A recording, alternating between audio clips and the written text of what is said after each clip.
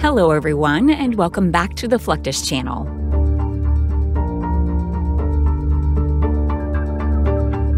The advent of bombers and air forces played a pivotal role as they could wipe out a city in minutes.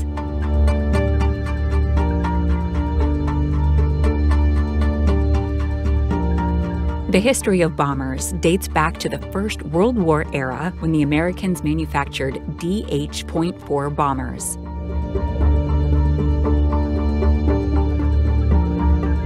Even though the First World War came to an end in 1918, the tension between the nations was ramping up.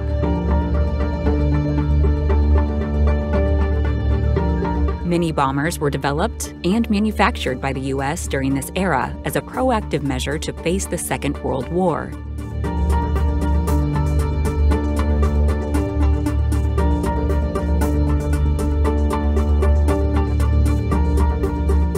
One of the most notable bomber aircraft, with the third highest production of all time, was the B-17 Flying Fortress, also considered to be the trailblazer of all the U.S. bombers.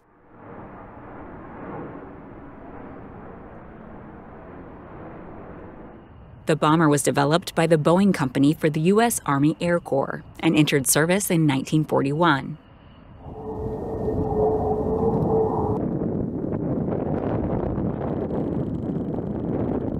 The B-17G model could accommodate 10 airmen for operations and had 7 gun positions fitted with 13 machine guns. It could carry 9,600 pounds of bombs over a distance of 3,750 miles.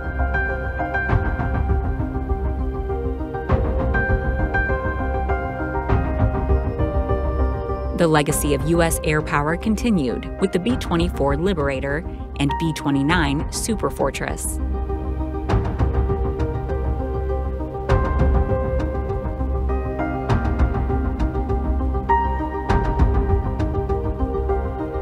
The B-52 Stratofortress entered service in 1955 and threatens the enemies to date as the longest-serving bomber.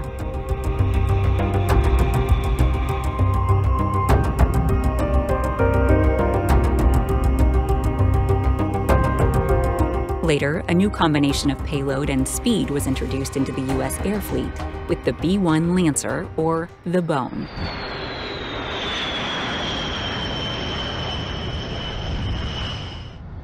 Since 1986, this aircraft has played the role of being a long-range, multi-mission, penetrating strike bomber, serving the U.S. Air Force.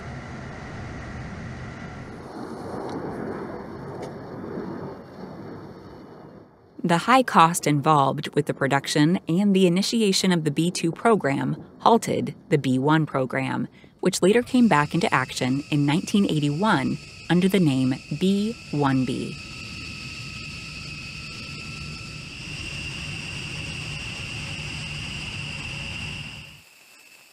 Rockwell manufactured 100 bombers and delivered the last one in 1988.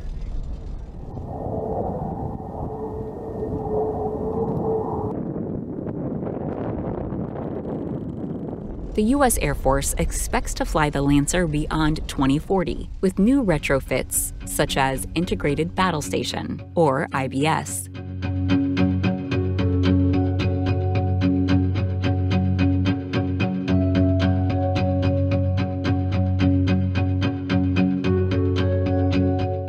Four General Electric F-101 turbofan engines with afterburners power the bomber with a massive thrust of 120,000 pounds at takeoff.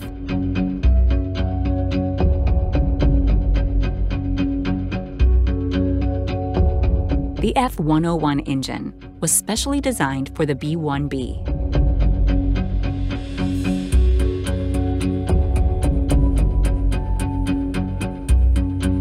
An auxiliary power unit, or APU, is available for each engine and is able to provide the required air pressure needed to start the engines.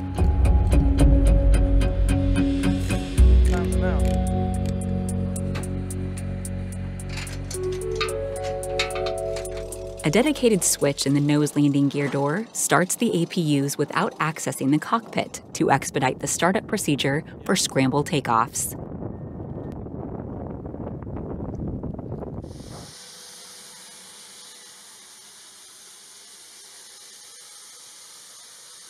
The cockpit accommodates the pilot, co-pilot, and 2 weapon system officers, or WSO.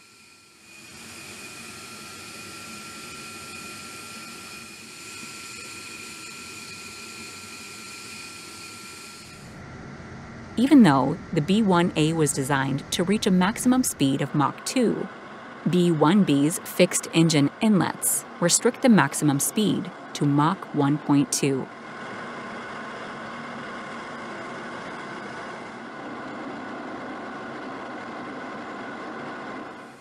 The bomber has a maximum range of around 6,500 nautical miles.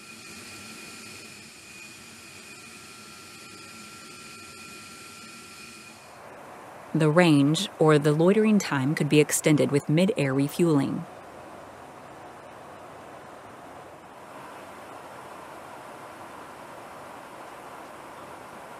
B-1B holds more than 50 records for speed, range, and payload under its belt.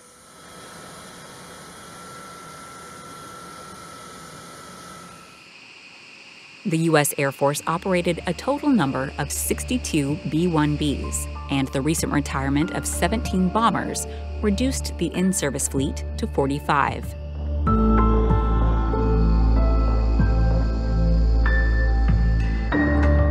Two of the biggest strengths of the B-1 are our combat payload and our flexibility.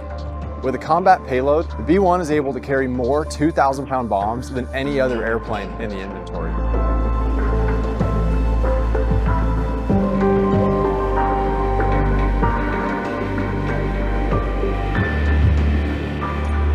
Navy Ordnance personnel built inert Mark 62 quick-strike mines before loading them into the weapon bay.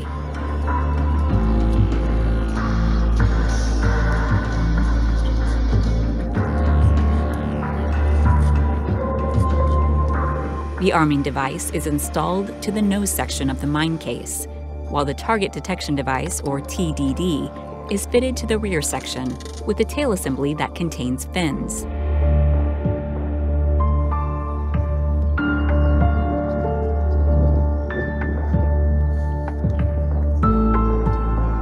Mk-62 quick-strike mines are usually fitted with an Mk-57 target detection device of magnetic, seismic type.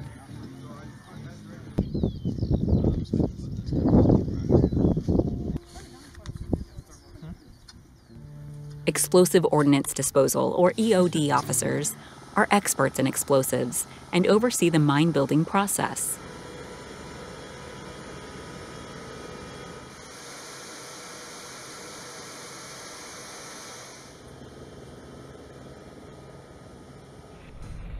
These mines are air-laid for surface and subsurface targets in the shallow sea.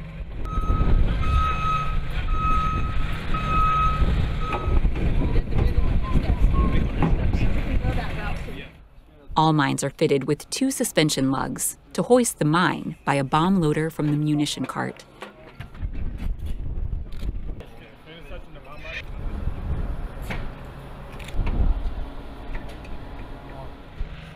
Each mine weighs 500 pounds.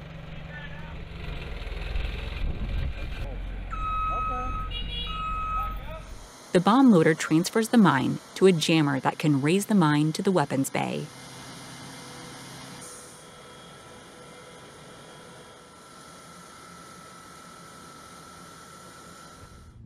The Lancer has 3 internal weapon bays and 6 external hardpoints in its underbelly.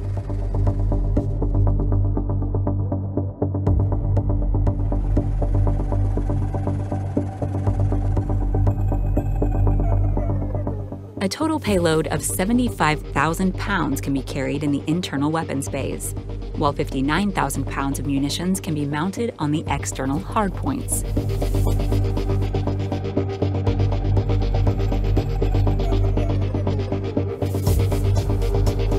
B-1B was originally designed to carry nuclear weapons in internal bays and hardpoints. But with the Strategic Arms Reduction Treaty signed between US and Russia, B-1B is no longer nuclear capable and will continue to be a conventional bomber.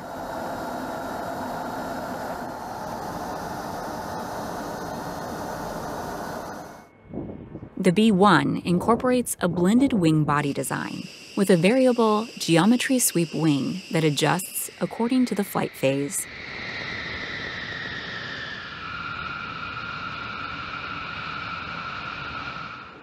Forward wing settings are used during the takeoff, landing, aerial refueling, and high-altitude weapon deployment.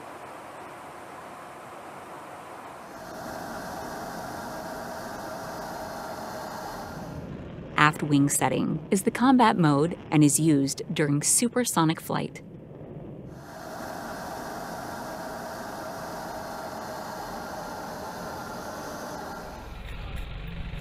B-1 pilots, maintenance technicians, navigators, gunners, and all related personnel undergo recurrent training to improve combat readiness.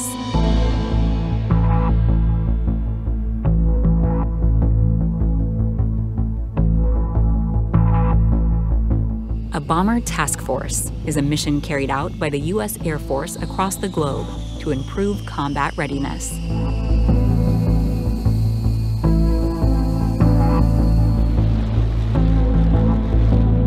During the bombing run training, the B-1 drops different types of bombs to ascertain the success rate. The BTF is basically the 37th coming out to support PACOM and its mission to show that the B-1 can still employ anywhere, anytime in support of our allies and show our adversaries that we're still capable of anything.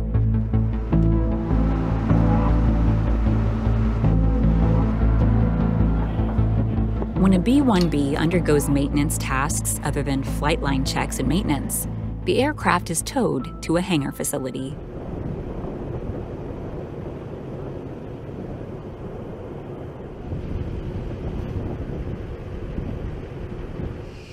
On the flight line, airmen perform routine inspections, lubrication, and servicing of the various aircraft systems.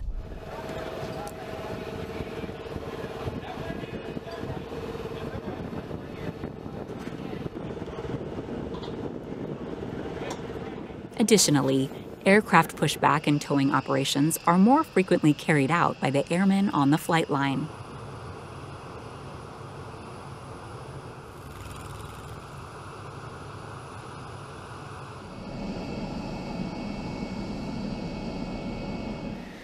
During nighttime operations, marshalers use illuminated marshalling wands for greater visibility.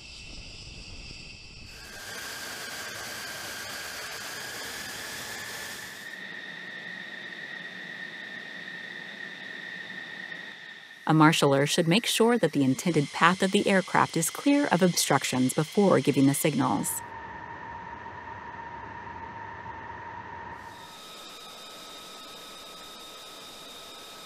It's a tough aircraft to work. It's challenging.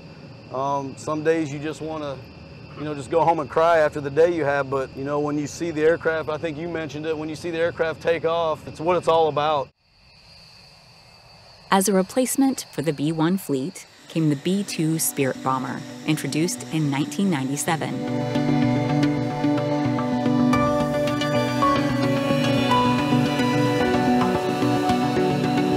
The B-2 is stealthy and capable of carrying nuclear weapons, and is the only bomber that can carry massive ordnance penetrators, or MOPs.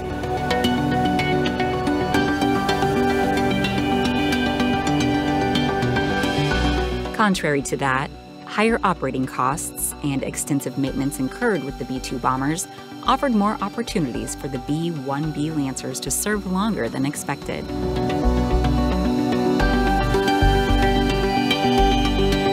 To this date, the U.S. Air Force operates 3 bombers: B-52 Stratofortress, B-1B Lancer, and B-2 Spirit. Each of these bombers is special in different aspects. The B-1B is the only supersonic bomber available for the U.S. Air Force. In 2012, a B-1B crossed the 10,000 combat mission line with pride.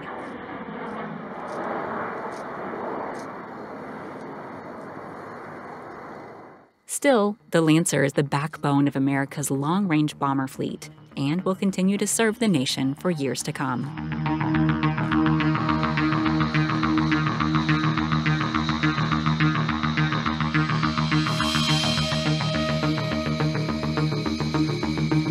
That's the end of this video. I hope you enjoyed it.